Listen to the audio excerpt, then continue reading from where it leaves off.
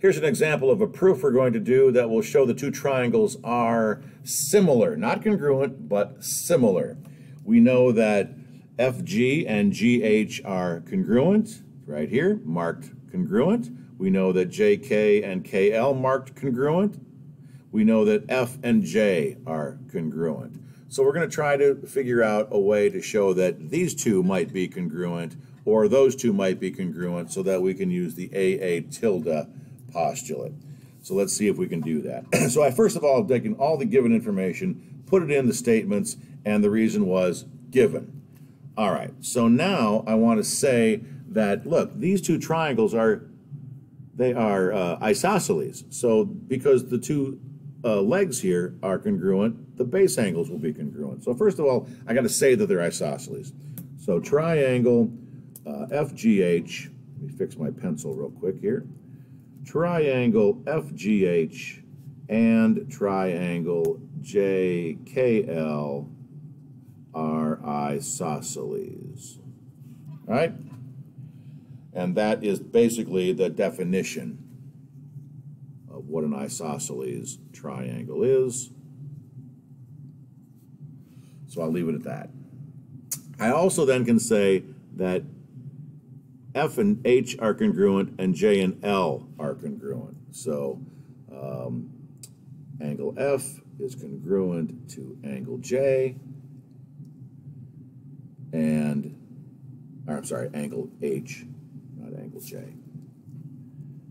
F is congruent to angle H and angle J congruent to angle L. All right? My pencil is not cooperating. Let me get a different pencil here. So that is the idea that base angles of an isosceles triangle are congruent. Okay, so now I know that these two are congruent and these two are congruent.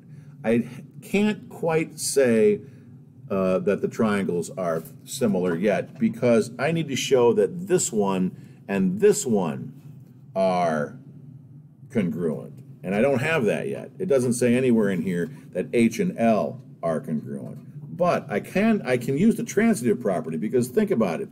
I know that F and J are congruent. It says so right there. So, and I know that F and H are congruent. So here's what I'm going to write. I'm going to write that angle H is congruent to angle J. And the reason I'm going to say that is because of the transitive property. Okay? F is congruent to H, and F is congruent to J, therefore H is congruent to J. So for the same reason, I'm going to say that H is congruent to angle L, the transitive property. And now that H and L are congruent, I can now say that triangle FGH is similar to triangle JKL, and the reason would be the AA tilde postulate.